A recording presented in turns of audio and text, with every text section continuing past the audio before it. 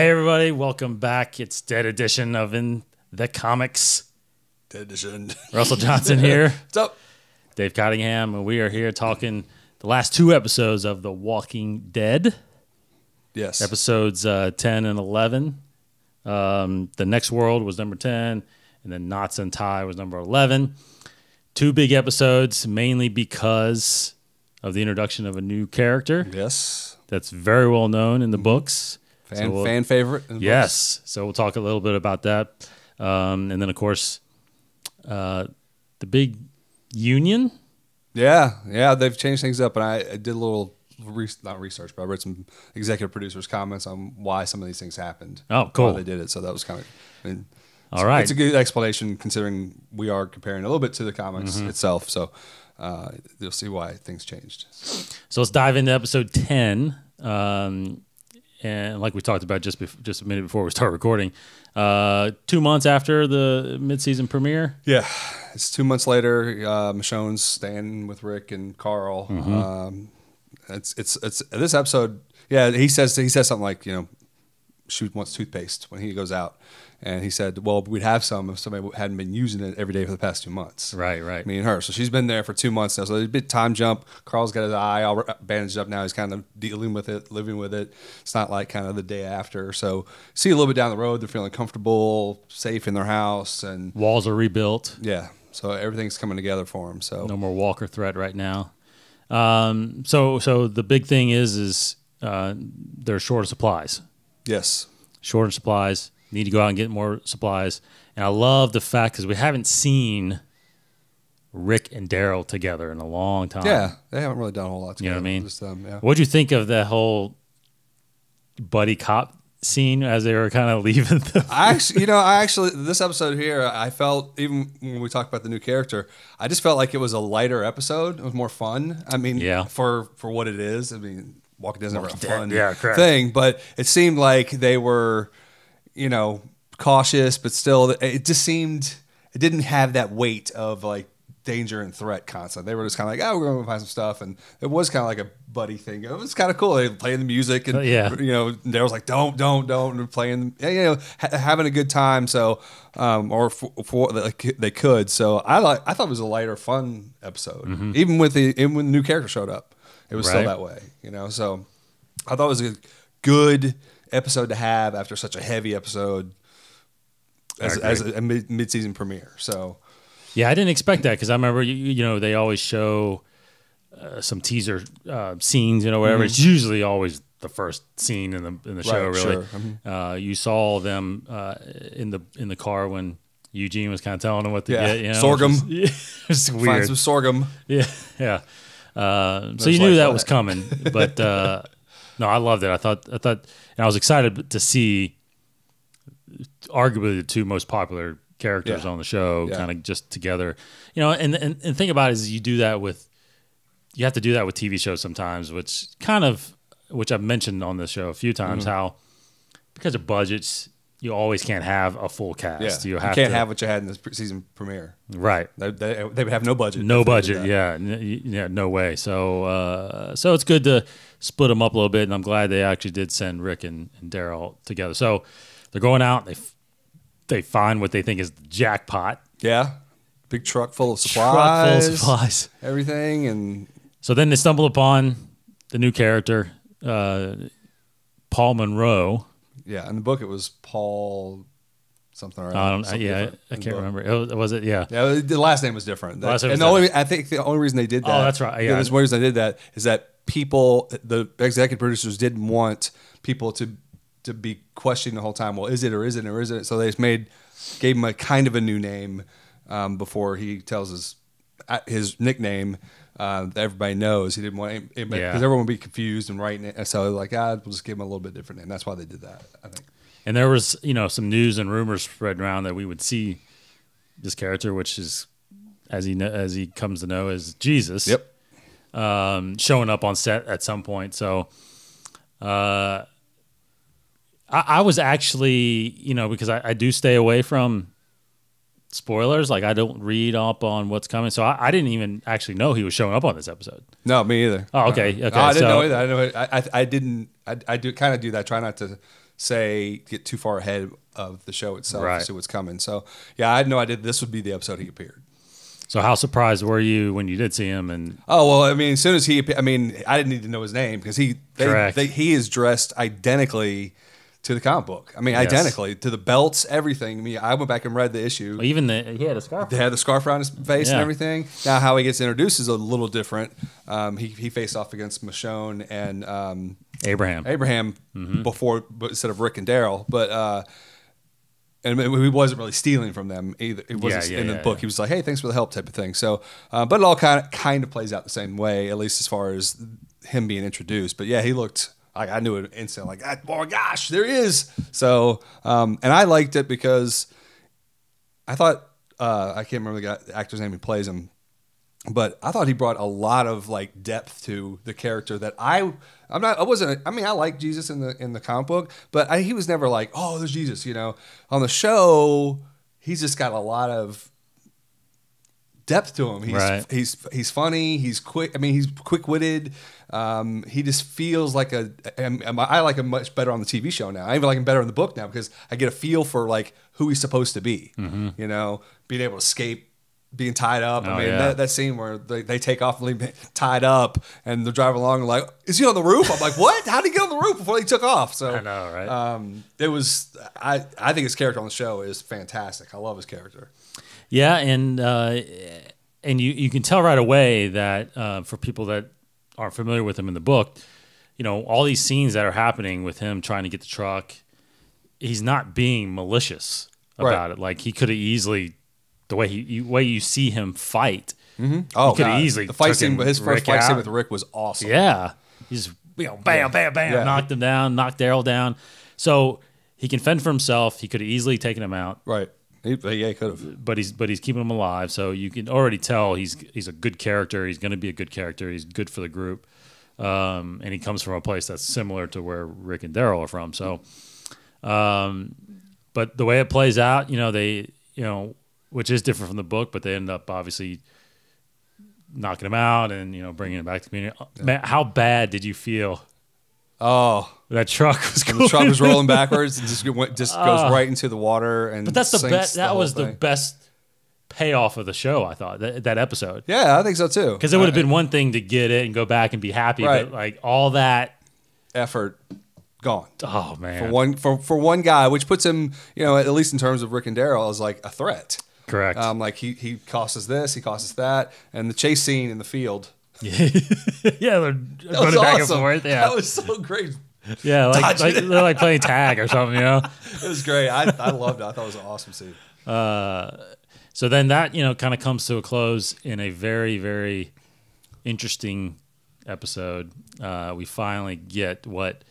Now here's the thing too. Again, being kind of away from social media and that stuff. I didn't see that coming either. Well, not just that, but apparently there's been a big call for this. Oh, has there? I haven't Rashon, right? They're calling him Rashon. Okay. Rick and Michonne, okay. right? All right. The whole, I don't even know, like Affleck and Bennifer. Bennifer, yeah.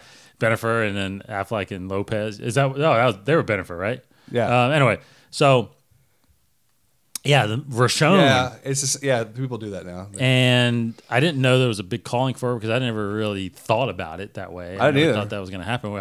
So you were surprised? I was very surprised because, yeah. I thought at the very beginning of the episode, I'm like, because she had come out of the shower. I'm like, are they? Yeah. But I was like, no, she's just living there. Because in the book, that never happened. So I had no reason to believe it was going to happen on the show. But at the end, I was like, when they're both relaxed and calm and talking about rough days they had and all that kind of stuff, I was like, yeah, something's going to happen here. Something's going to happen. And it did. It did.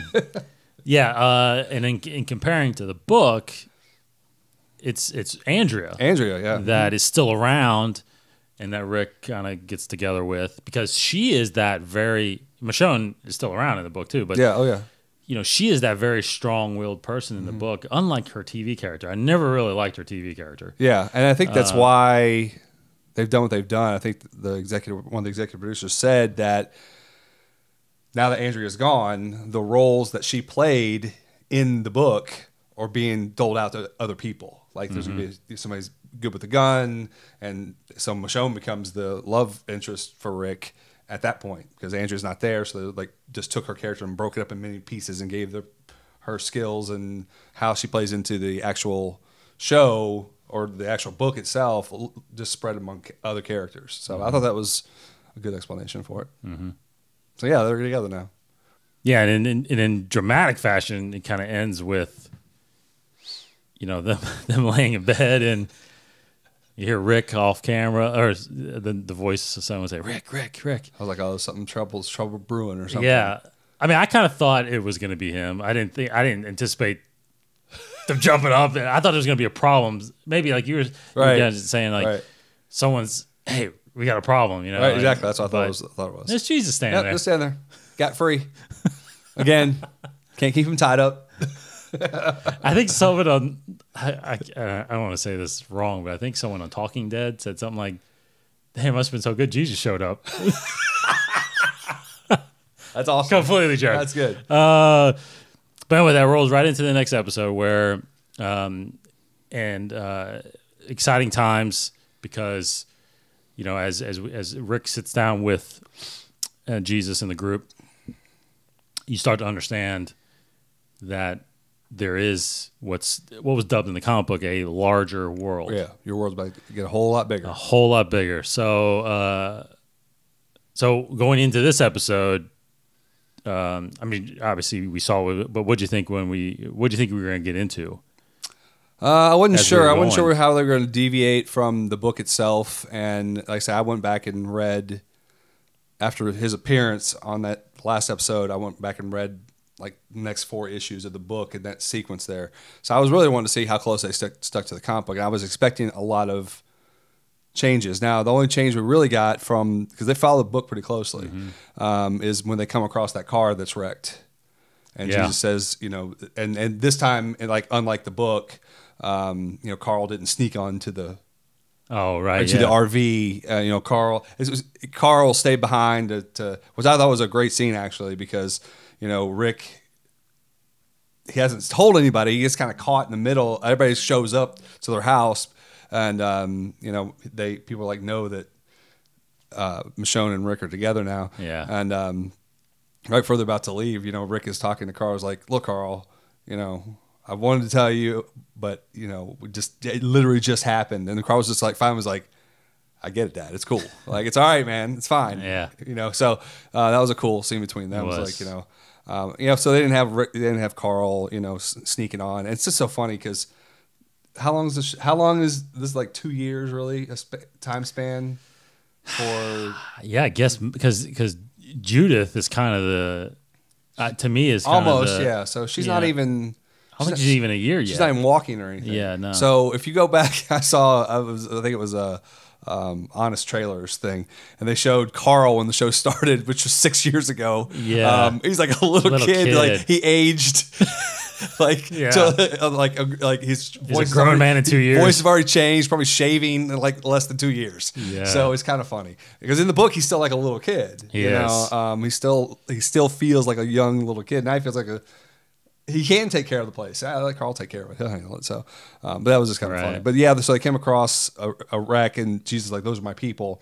So I think they went out of the way to give a little bit of a threat, and you know, put Rick's crew on guard, but also give Jesus an opportunity instead of just going to the hilltop saying, "Those are my people." Yeah. You know, so it was a little more, it kind of went a little further to, you know, Rick is still skeptical the whole time, and they're slowly giving him reason to trust him, to trust Jesus. So they find a doctor, another guy, an actual obstetrician, former OGBYN, who actually is a doctor at the hilltop. Huge for Maggie and Glenn. So Glenn saves them and in this house, and then they head to the hilltop. Yep. Yeah, so at the hilltop, we come across new characters, new situations, and we're introduced to Gregory, who is running the hilltop.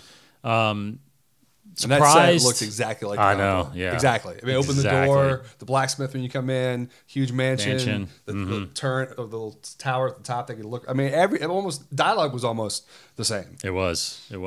But how surprised were you when Rick turned to Maggie to do the negotiating. I was a little surprised by that, but I thought in the context of the show, I'm like, that's actually a good move. Mm-hmm. Let's because we know in the books down the road, Maggie ends up basically leading her own community of people. She's obviously a leader, and this is a good opportunity for the show to insert her as someone who can negotiate, someone who can talk, and someone who can take care of and lead the team. And let Rick, because in the book it's like they come into the house and Gregory pulls Rick aside immediately and is like, I want to talk to the guys in charge here. So I thought it was a good move to do that, to put Maggie in that role, and kind of split up the roles from the books to other people to give it a lot more depth amongst the characters, not just Rick all the time. So I thought that was a great move on the show's part. Yeah, I did too. I thought, I thought Rick, he's gonna obviously ultimately make the decisions. It seems like still, but it gives somebody else more responsibility. I think he's just smart on that part to give her the ability, because Deanna, he says Deanna's the one that kind of wanted to talk to her and kind of put her in that position. It all started there with Deanna. Yeah. So Maggie, you're going to be great, and she helped Deanna out, and right. Also, they gave an opportunity. Unlike the book, it was just kind of negotiations between Rick and Gregory, whereas in the show, Gregory comes off as a huge a-hole. Yes. To Maggie, and so I thought that gave it a little bit of a twist as well. Totally. I thought, because I didn't see Gregory like that at all in the book. And on the show, I was like, God, because Jesus came off better than he did in the book to me, and Gregory came off a whole lot worse. Than he does in the book. So ultimately, things play out to where we're reintroduced to the situation of Negan. Yes, Negan sending these guys to kill Gregory for some reason. He's I think it was short on supplies. I think he said wasn't right? enough. So Rick makes the ultimatum of the offer of, this is what we'll do. We'll take care of Negan for half. Yeah, that's the only thing they have to negotiate with. They have nothing. So how surprised are you that are you surprised at all that we've already gotten to this point?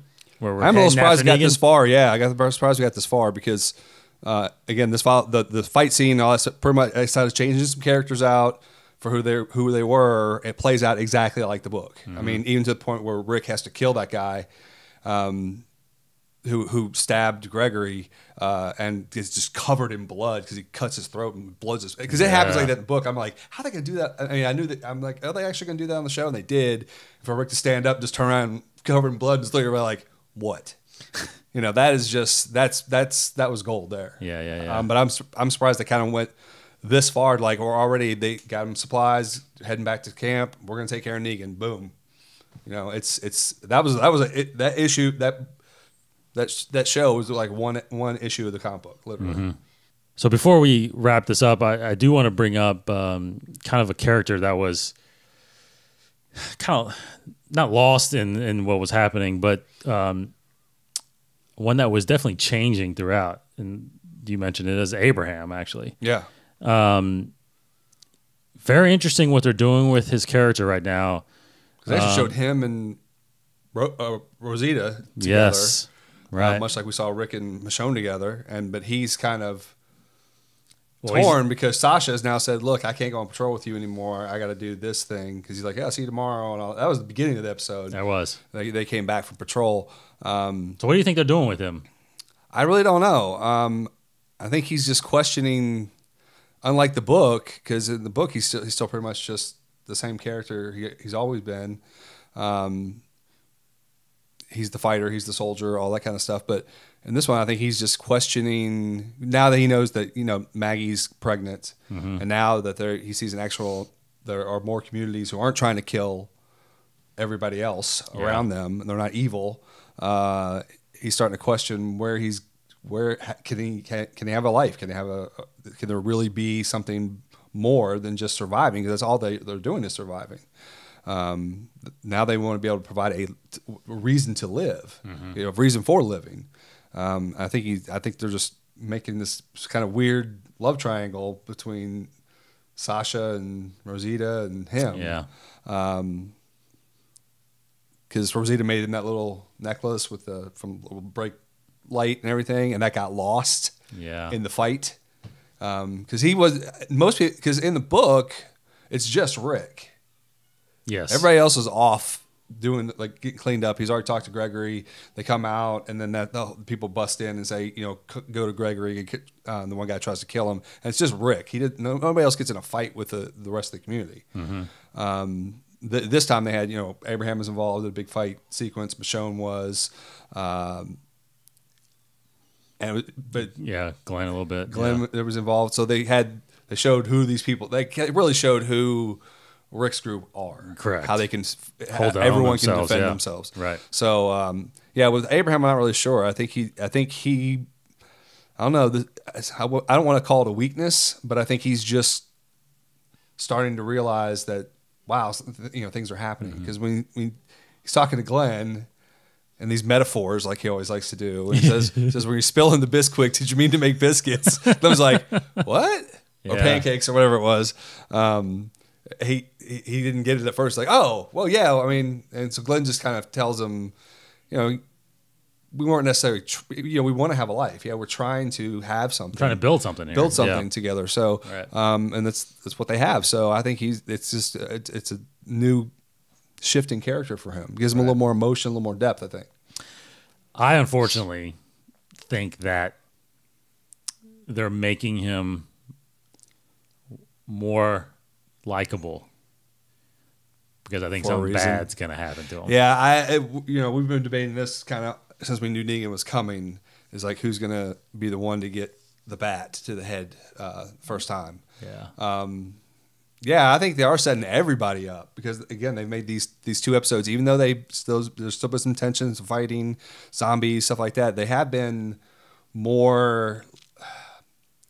It's less like always a threat and a fight. It's like they're actually feels like they are a community now. They are doing something. So yeah, they're softening everyone up. I think I agree with you. I think they're doing something where. Because we've talked about this, there's only a handful of characters you really care if they die or not. Correct. And right now, Abraham might not have been one of them. Might not have been. I mean, it would suck to see him go. It would have because he had been around for a little while. But it wouldn't be as impactful as a Daryl or a Glenn or anything like that. Right. Because I felt like similar to Tyrese, I wasn't that upset when he left. Yeah. In the book, I think the Tyrese character was a lot more likable. He did a lot more. He was there more. Yeah. But he was kind of more the Daryl of I felt like of the series in the beginning of the books. But Abraham is starting to become more likable, more appealing. Mm-hmm. He's got more of a love interest with a couple girls now. So They set it up with Daryl because he killed all those men. Now there's a reason for Abraham to possibly be that person. I don't know, but we don't want to give too much away of what happens. We don't know how much they're actually going to stick to the book. Right? Technically. Yeah, it could all change. It could be different. This is the closest I've seen them stick to the book. I agree. I think they're doing that too with even like characters like Denise, because there's a real brief scene where she gives Daryl a cookie, yes, or whatever, to eat this, got a lot of protein, and he's just like, I don't need it, blah blah blah. And she's like, just eat it. Take care of yourself. Type of, it's like she says, you remind me of somebody I used to know, type of thing. She's got a little. She doesn't have a crush because she's gay, but I think she just has this like brother sister thing with Daryl possibly. Mm-hmm. So they're softening Denise. I like Denise a lot more. Yeah. Not that I didn't before, but in the book she's just kind of.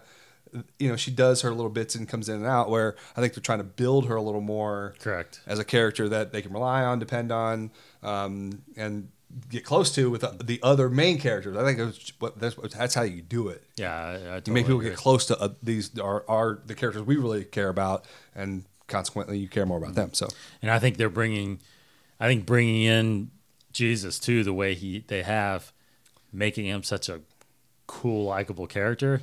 He's it almost feels to me like he's replacing. He's going to be could replacing but somebody. You know but what I mean? He's such a good character on the show. I like him so much that I'd be bummed if he died. Oh, totally. Like early. Oh, absolutely. That would be absolutely. like, oh crap, that would suck. Yeah. But did you see The Talking Dead afterwards? I have not seen Talking Dead. I think the Not guy for who that plays him, his name's Thomas Paine, actually. Okay. He's English. Yes. And he does a great American accent. And at the time on the show, on Talking Dead, he grew the beard, but on the show, because it was so early, that was a fake beard. So he had to actually grow one in. And growing his hair long too. It's only like here, now, but he's like trying to get. So obviously he's gonna be around for a little while. He's growing the real beard, growing the real hair. It's just, and it was funny too. Like on the panel, I had Maggie and a rapper who I don't know. Well, I actually thought was pretty cool. And Thomas Paine. And before he spoke, I go, he's gonna be British, because even Hardwick made a comment to that. It was like, another Brit coming over here, we're losing all the British, stealing our jobs. Actors, He's good though. He's good though. I like him a lot. All right, so a ton more to see and lead up to the season finale. So much gonna happen. I think that's 3, so only 5 more episodes left. The next one coming up this weekend, Not Tomorrow Yet, is what the name of it's called. Again, I haven't seen anything. Yeah, I'm really interested to see where this goes. Yeah. This episode goes. I only see the trailer at the end of the episode where they're kind of just looking and they're moving in formation, all these places. Right. Yeah. So. Just real quick, though, don't you agree? I do believe, though, if one more comparison to the book, I believe that this group on the television of Rick is a ton more stronger than whatever we've seen in the book. I think they're more skilled. They're, just like watching that episode, that trailer for this week's episode, the way they walk in formation, it's almost military style. It's like they're I just feel like they're more of a cohesive killing machine group than they are in the book. Oh yeah, I agree with so. that. Okay, yeah. So it's going to be interesting when the Saviors meet Rick's crew. Yeah, it's just so funny knowing what you know in the book, and they're like, "I will take care of them." Yeah, no big deal. Everybody's like, "Oh, you just have no idea what's going on." Idea. No idea. For those of you who don't know, if you get a chance to read it. If not, we're obviously not trying to spoil anything. I'm not spoiling anything. We're just letting you know that it gets bad. Negan is literally the worst villain ever in The Walking Dead. Yeah. So absolutely. Have you've seen the Governor? And the Governor was worse in the book. I think than on the TV show. Totally. But Negan is hands down the worst. Yeah, he's the worst. So. All right, so thanks for watching, guys. Come back very soon, hopefully next week when we get talking about the next episode and diving into more Walking Dead stuff. And Fear the Walking Dead starts April 10th, I believe. I think, is it right after the? Yeah, because I think they're running right up. They're running the episodes weekly now on AMC. Maybe it's after Talking. I don't know when it is, but they're rerunning the 6 episodes, and that's going to run up to the season premiere.